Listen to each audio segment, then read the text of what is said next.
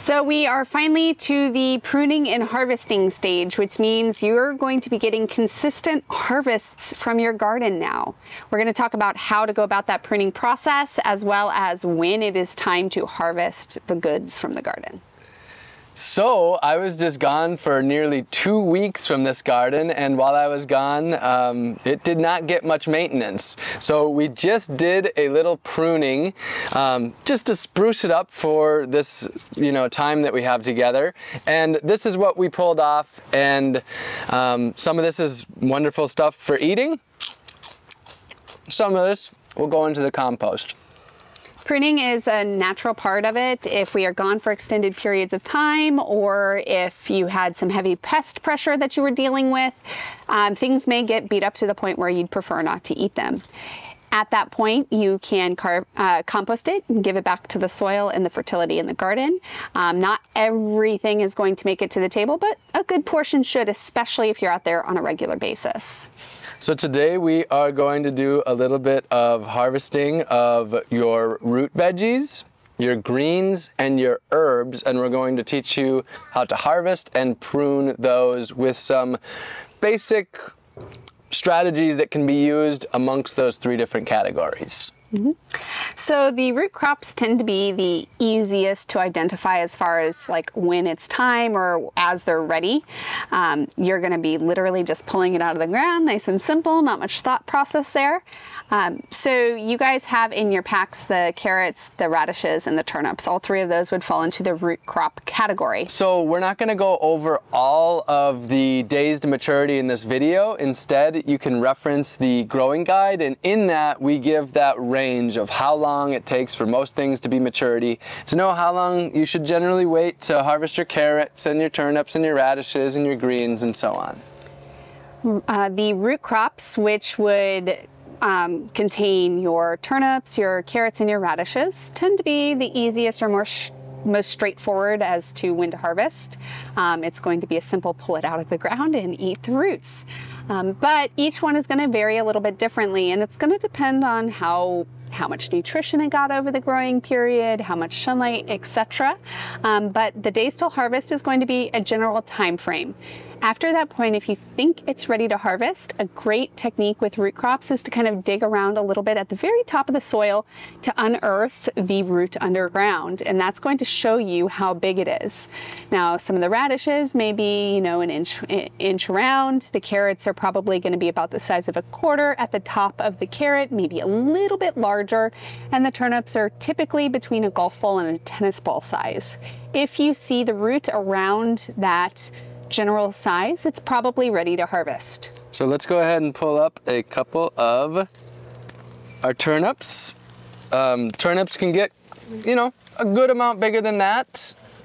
Yeah, they can get quite a bit bigger than that, but those are some nice little turnip harvests, and of course the greens are edible as well. I like to mix the greens in with other cooked veggies. They do have little prickles on them, so some people don't love them in salads. I don't mind them picked young, but when they get big, I tend to cook them, saute them up, cook them with some collard greens, all different good recipes. But typically the root is the portion that you're going to be using this crop primarily for. When you harvest turnips, a lot of people that are new to gardening or eating turnips without them being processed is the skin. Depending on the season and how long they were left in the ground, sometimes the outside can get a little bit woody. So if you peel it just like a potato, I suppose you could say, and take that thicker outer skin off, that will remove a lot of the bitterness and toughness of the turnip. So if you don't want toughness, harvest them when they're younger. You'll get it really nice, crisp. You can actually eat them raw in salads when they're younger. We'll talk a little bit about other ways to cook these, including roasting them.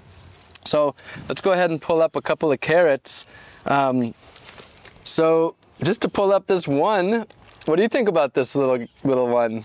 So not full grown by any means, but it's a nice healthy carrot. And a lot of times carrots aren't difficult, but as far as appropriate weather, appropriate spacing, all of those things, soil depth, soil quality, there's a lot that goes into those perfect carrots that you see at the farmer's market or the grocery store. So don't be surprised if they're a little under size. If you're digging around at the top of the soil and it's not quite a quarter, but it's, you know, getting to be 3-4 weeks past when you planted them and the suggested day of harvest, if you get to that point, go ahead and harvest them, even if they're not the right size, because at that point they tend to change flavor profile and get a little bit more woody. So follow your days of harvest as your primary guide when you're harvesting carrots. So here's our carrot bunch. Obviously pretty small carrots. This bed just did not get enough sun. It only had about 2 hours a day, 3 hours a day. But all of these are edible and delicious and wonderful, and even these little dinky ones are carrots that you can eat, and you can cook these up or you can eat them raw in salads, and of course the greens can be used for I pesto. I do a half and half with other various herbs, and then I'll take the tops. They also can be composted. If you have chickens, chickens love them. Yes. So always find a use, never the trash. Never the trash. So yeah, there's our little carrot harvest. Mm-hmm. So basil is one of those iconic herbs, and they take a little bit of pruning to keep healthy. If we don't prune them on a very regular basis, they are going to quickly go to flower and seed. Now, Tulsi can handle the flowering and the seeding a little bit longer than most basils, but if you were to let your Italian basil or the Reuben basil or anything like that go to seed, the whole plant basically says, I just did my job and now I'm going to die. So if we want to continue harvesting them, we need to prune on a regular basis. And the nice thing about that is it also promotes more growth. So it's like the gift that keeps on giving. Yes, people are often timid about harvesting, but harvesting makes more food. Mm-hmm. The less you harvest, the slower the plants are to produce and the more they have to support. And so it's basically expending their energy on like 50 leaves, whereas, you know, if they only had 10 to take care of, then you get bigger production, more production overall. So consistent harvesting is key. Yeah. So with basil in particular, the stems of the basil can be either green or brown. And I'm going to be talking about how to prune, and that only applies to green stems. If the stem has become brown and woody, don't use these techniques. Get what you can from what's left and let it be. If you prune it down when the stems are brown, it's going to die. So with basil, you have branches. It's called leaf nodes. And so if we harvest by snipping, a lot of people will come through and they'll pull individual leaves, and that's fine, but that's not promoting that pruning so that you prevent flowering, and that's not producing more growth. So instead, using scissors or pruning shears, you're going to want to come above a leaf node and snip off an entire portion of the plants. And it feels counterintuitive or counterproductive, but this is growing you more food. If you do not do this step, you're going to have issues. And just to show, this is where we had done that recently, and then you saw that it put out 2 new branches. So this, if we were to do it again to the 2 new branches that just formed, that produces 2 more. So then you have 4, and if those 4 get pruned again, you have 8. So you see that this is a productive, healthy way to go about it. And you can see this holy basil right here has been pruned quite a few times and has turned this one basil into a nice, bushy, productive basil. Yep, so with basil, especially out of the herbs, you're going to be pruning on a very regular basis, looking for the green stem versus the brown stem, and harvesting entire pieces rather than individual leaves. Cilantro and dill, on the other hand, are going to be ones that you would prune individual leaves from as needed so that you have a sustained harvest over time.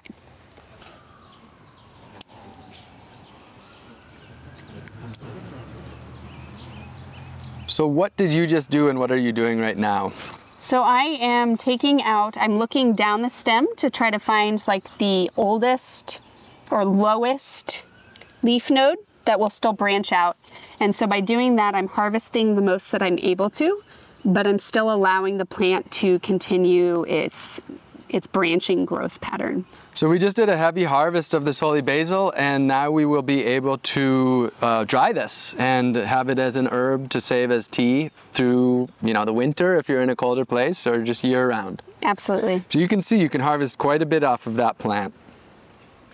Now we are going to harvest some greens. So today we have arugula, kale, and mustard greens to harvest. So there's two different ways you can harvest leafy greens. There's a technique that's called cut and come again, which basically means you are giving it a buzz cut and the plant will regrow from what is left behind. So let's go ahead and do that. For cut and come again harvest, you're literally just going to be harvesting the upward growth or the top growth, mature growth from the plant, just like Robin's doing. The important part about cut and come again is that you don't go below that new growth. So whenever you're working with a plant, if you kind of tuck away the mature outer leaves, you're going to see the new baby leaves starting to form at the very center. At that center is that new growth. So as long as that is left intact, it will quickly regrow itself for you to cut again. And you can see the new growth that I've left here, just these small leaves that are coming out of the center, and those will turn into the nice big leaves like this. So this technique is great for large harvests if you need a large quantity or if you're in a hurry and you just want to get out there and get it. Yes, usually the cut and come again is what I do if I'm trying to harvest a lot. When I'm moving a little slower, I'm working with bigger leaves, that's when we're gonna... Yep, you're gonna be harvesting individual leaves one at a time. And so things like kale and mustard, not only are you harvesting the larger leaves, but they don't have the same growth pattern. The new growth is at the top. So if we were to cut those, they're gone. They're done, and that's it. Yes, so we'll head out to the front and we will show you that. So we're here with the kale, and I'm seeing ladybugs walking around on here, which are wonderful, eating the aphids, helping us out with that very natural insect control. And here we have some of the Russian kales. We have white Russian and red Russian. This kale here is actually not from the free seed pack. This is a curly kale, which, who knows, in some years that could be in there. That could change from year to year. And then this kale here, this is the dinosaur or the lacinato kale, which is in the pack, but this also was already growing here. So we're gonna show you how to prune the kale and how to harvest the kale, which often is going hand in hand. And I just want to note that this is another area that I was gone from for about 2 weeks. So these actually are really in need of a heavy pruning and harvesting, which is perfect because we're going to be able to show you that. So when you're working with kale, we're going to be thinking about this as the bottom up or the outside in, whichever makes more sense in your head. But we're not going to be using that cut and come again technique. We're going to be harvesting an individual leaf at a time. And that's so that you have a single plant producing for you for the entire summer, or, you know, potentially even years in the form of the lacinato kale. If you're in certain areas of the country, that can literally be a short-lived 2 to 3 year kale tree. I do want to mention lacinato kale is one of my absolute favorite plants. Like Elise said, it's almost like a kale tree. And I've seen them in Southern California, Washington, Florida, where they are multi-year lived, and they can get to be 3-4 feet tall, just such big production. Yeah, so when you're harvesting the kale, you want to start from the soil line, depending on how mature it is, and just follow it up. And when you hit the first few branches, you're going to simply be snapping those off. They come off nice and clean, they pull off really easy. This is one that's older, not going to be necessarily edible, but if we keep going up the plants, harvesting individual leaves at a time, you get to the edible stuff. And this is the stuff we're putting into our salads, our smoothies, or whatever. You want to prune, or you can prune as much as you'd like, as long as you always have bare minimum 3 to 5 leaves left on the plant. You would never want to take more than that because it needs to photosynthesize to continue that growth and production for you. So this one here, this one really needs a big pruning. It's got a lot of aphids on it. A lot of these leaves are pretty dying after 2 weeks of not harvesting. And so this is getting pruned back pretty heavily. And the thing with that is we may be tempted to leave it, but when a plant has a lot of defoliation, it's heavy pest pressure, leaving it can actually cause more issues. Yeah. So a heavy prune every once in a while, especially if you were gone for a while, it's going to be pretty beneficial. So speaking of beneficial, we may as well show there's all sorts of ladybug larvae on here. So I wouldn't want to toss these into the compost necessarily because I'd want to let these come through. What would you do in this scenario? Well, I would leave it at the base of the other plants so that it can compost in place, and this more than likely will have the time it needs to pupate and start feeding on the rest of them. And even with the aphids wanting to get them out of here, it's worth it to leave them with the ladybugs in here? Aphids are immobile, so they're not going to transfer themselves from one plant to another. Okay. If there are ants in the area, which is quite common, that's a different story. Okay, because they move them around. They will move them around and farm them. So here's the, you know, you wouldn't, when I first learned that, whoa, this is what turns into a ladybug? It's so easy to assume that that would be some sort of beetle that eats your plants or something, but ladybug larvae have quite a different look from the ladybug themselves. Everybody always thinks about the adult ladybugs, but the immature larval form, this form, actually eats more aphids than their adult counterparts. Wow, nice to know. All right, as much as we mentioned that some of these lacinato kales can live like multiple years, that's an exception. Most of the plants in the seed pack are annuals. Now we have perennials like oregano and lemon balm and chives, but most of these are annuals and they will die. And you are going to facilitate that death. You are going to work with them through that death, but you are not going to resist that death if you want to be successful in the garden. Embracing that death is a part of growing, especially annuals. Once you get into the perennial world, which is something that I hope to help you get into more, then we're talking about fruit trees that can last more than a lifetime. But with these annuals, most of them don't last more than 3, 4, sometimes 5, 6, 7 months, depending on where you are. Seasonality and working with nature is par for the course, and there's nothing we can do to shift that. So embracing it, like you said, identifying things that are in season year-round, working with eating the weeds. If your annual garden is in a lull or hasn't started producing for you, there's always going to be something in spring that pops up early or is harvestable year-round. Yes.